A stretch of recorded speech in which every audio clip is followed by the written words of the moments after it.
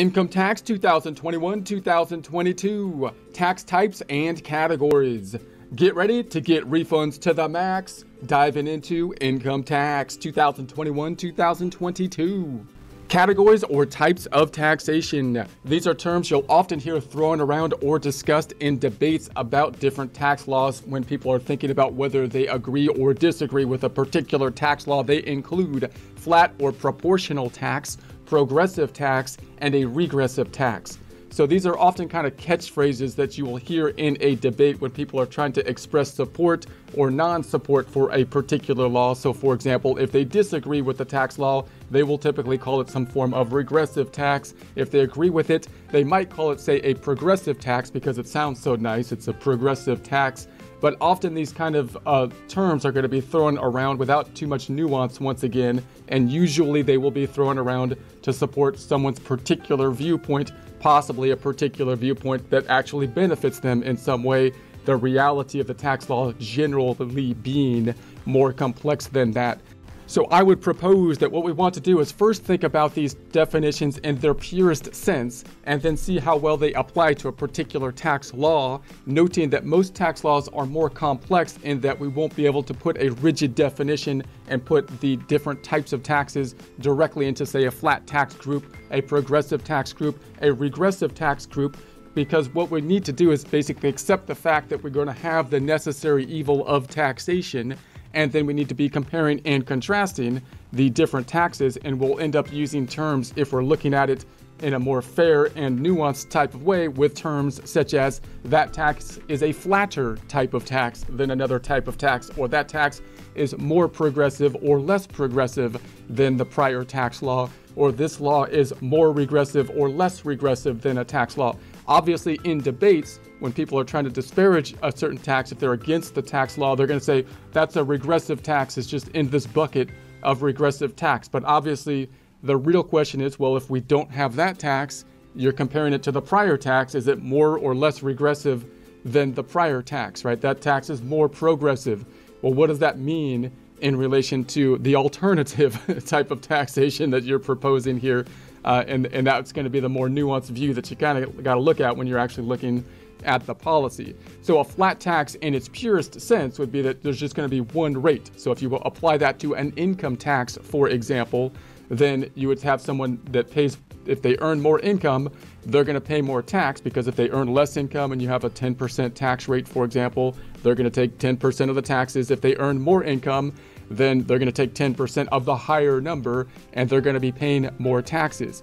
The benefit of a flat tax is that it's really easy to do. And the fact that it's really easy to do allows businesses to have more security and be able to basically calculate into the future a lot more confidently with a simple flat tax type of system. A progressive tax is a system that and this is where the tax code is at. So our income tax is a form of progressive tax, but you can't just call it a progressive tax, because you can always make something more or less progressive. All you would do is add more tables into the system. And when you add more tables, what you're doing is you're increasing the complexity, which could have negative impacts on decision makers trying to make decisions out into the future, versus basically the idea that you're going to tax more at the higher end. So again, if you're arguing on the progressive tax, then of course you're saying it's not enough that you have people that are earning more, paying more just because they're paying the same rate. We want the rate to actually be increasing as the income increases. And again, that's a fair argument to make, but we want to basically make sure that we put it in context of, well, how progressive is it, and how many layers do we need within the progressive structure, and how much does that basically possibly hinder people's decision-making capability as business people are trying to make projections, out into the future. Obviously, as taxes go up, then there becomes kind of a disincentive to earn more revenue after a certain point. So these are kind of debates between these two. So you'll end up using terms like this tax is flatter, which you could say our progressive tax system, which is an income tax system, would be flattened if we took away some of the layers and we just had fewer layers. It would still be a progressive tax with multiple layers, but it would be flatter than it otherwise was, or you could say that it would be less progressive, meaning having less layers than it otherwise would. Now, obviously, the terms are a little bit deceiving as well, because the idea of something being progressive, plussing up, sounds a lot more beneficial than possibly a flat tax, which sounds kind of neutral. And obviously, the term regressive tax sounds negative. It sounds like you're going backwards, and no one wants to go backwards, right? And the idea of a regressive tax would be a tax that's going to fall more heavily on people that make less income, the people that are less well off. So if someone has a tax proposal and someone else is against it, what they want to do is put it in the bucket of regressive. Your tax is regressive, and that's going to basically say, well, you're just trying to benefit, rich people. Is what the idea of that would be. And again, the question is, well, how regressive is it? I mean, is it more or less regressive than the alternative, whatever the other tax proposal will be?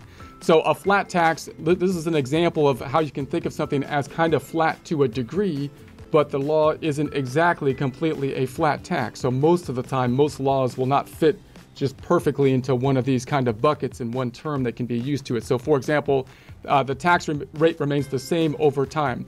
So a pure flat tax would be like, I'm going to just charge 10%, whatever, for your income tax. And no matter what you earn, I'm just going to take 10% of it. And obviously, as you earn more, that 10% is going to result in more money that we're taking from you because you have higher earnings. The Social Security tax is kind of a form of flat tax, but it has a cap on it. So you can see it has a flat tax component, but then it caps off. So that means it's going to have some different components than you would typically think of as a normal flat tax. So for example, on your payroll taxes, when you get taxed on payroll and you look at your W-2, the employee side of it is usually generally 6.2%, and it is what it is up to a certain point or level of income.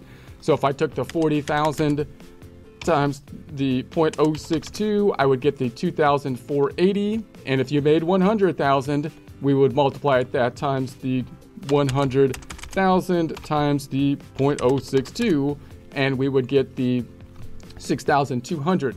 So obviously the person that's earning 100,000 in this scenario is paying more than the person that earned the 40,000, even though they have the same rate. We don't have a progressive rate. The rate didn't go up. We've got the same rate that is being applied. However, there's a cap on the Social Security. So even though this is a simplified tax, the benefit of that is payroll taxes to that degree are actually a little bit easier, because you can easily calculate the payroll tax. We don't have to say, okay, well, what is your earnings going to be through the end of the year after a year's worth of earnings, because I have to multiply your tax rate as if it was earning for the entire year, even though I'm only talking about earnings that are in the first week or something like that. It's a lot easier to do the flat tax calculation. However, there's a cap on it, and that means that people that make over a certain amount are not going to be paying into that cap. And I don't want to get into a lot of details on that, but if you're trying to think about why that is in terms of the Social Security, the general idea would be that we're not really sure in the United States whether Social Security should be like more of a benefit program or basically a federal kind of retirement program. We've been kind of debating that type of system. So is it a safety net program to help people out if they weren't able to save during their lifetime, or is it something that you're paying into and you should get a benefit, more like a retirement type of program? If it's a retirement type of program, then you would think as your income goes up, you would get a benefit from it in terms of your benefit calculation at the point in time of when you're going to be receiving the Social Security benefit after your working life is over at that point. But after your income goes above a certain level, you're paying a lot of money into the Social Security, but it's not going into any calculation generally for the benefits that you're going to be getting. So that's kind of the idea of why there would be a cap at it at some point in time. So you could debate that. Is that good or bad? What should the Social Security be? But you can see it's a little bit more confusing than just, well, it's just a flat tax. But you can also see the benefit of the flat tax in it. It's easy to calculate. And if you're a business owner and you're trying to figure out, how much you're going to pay someone and what your Social Security is and so on, that's a lot easier to do. A progressive tax is the system. For example, our income tax system is a progressive tax system. That means when you calculate the tax, you're going to have this table that's going to be actually the calculation of the tax. Now, most people, if you were to ask them what a progressive tax system, they probably couldn't tell you even that much. They would just say, well, the tax rate goes up maybe as your income goes up. But it's a lot more nuanced than that, and they certainly most likely wouldn't be able to actually calculate or describe how the tax rate is going to be calculated. That's the problem. And you might say, well, that's not a problem because all you get is tax software and you figure that out. And you could do that, but there's still kind of a problem with projections. Business owners are trying to think about, and people that are working and so on and budgeting and whatnot are trying to think about how much tax they're going to owe. And if they owe the first $1,000, when you earn your first $1,000 in the year, you can't just multiply it times a flat tax or a flat rate. Or any rate, right? Because you don't know what your tax rate's going to be until your earnings are complete at the end of the year. So it really does kind of make it a lot more complex to project out into the future, to make decisions out into the future, because your taxes will be a whole lot different based on your income level, and you don't really know what they are until the end of the year. So the general idea of it would be that you've got your first tax rate is going to be taxed at 0 to 9,950. Here, and so that would be we're going to say the 10% tax rate. And then we're going to move up. So when people say, if I earn any more money, I'm going to go up to the next tax bracket. Now that doesn't mean if you go up to the next tax bracket, this is a misconception as well, that is possibly used to unfairly downgrade the progressive tax system, saying, well, that doesn't make any sense because as I go up to 12% or as I go up to 37% all the way down here, why would I work at all at 37%? Because now my tax rate is high enough that it's a disincentive to work. Well, you're not getting taxed 37% on the entire thing. You're only getting taxed 37% on the dollar amount that's over that threshold. So there is a disincentive for people to work as the tax rate goes up, but that disincentive kind of caps out. You still have this, the same more incentive at the lower tax rate, and then so people might say, I'm not going to earn that next dollar because you took more money from me. I'm not going to earn the next dollar over above that because it's no longer worth it. That's kind of the danger when taxes get too high, and you can clearly see that because obviously, if the government took 100% of your revenue, would you work? No, you wouldn't work, right? So if you looked at the curve basically for taxation, the taxes, as the tax rate goes up, government revenue goes up, right? But at some point when the tax rate goes up, it's got to go back down. The revenue is actually going to go back down because we know that way down here, if they taxed 100%, then no one would work, right? There would be no incentive to work because they would just take everything that you earned. So the question is, you would think there's a curve. So there's a question of, well, how much more revenue is the government picking up or taking in as they increase, the tax rate? So that's going to be, one of the questions. So if we go from the 10%, notice if I take 10% of the 9,950, then this table over here saying if you're in the 12% tax bracket, we're just going to take the 9,950 plus 12% of the amount over 9,950. Why? Because we taxed the first 9,950 at 10%, which is 995 about, and then the difference between what you earned if you're within this bracket, some number below 40,500, is what you are then going to be paying 12% on. And then if you go down to the next tier, you've got the 22% bracket. So that means that if you made over 40,526, then the amount of the 40,526 is now being taxed at 10% and then at 12% up to the 40,526. And then the difference between the 40,526 and where your income is going to be taxed at the 24%.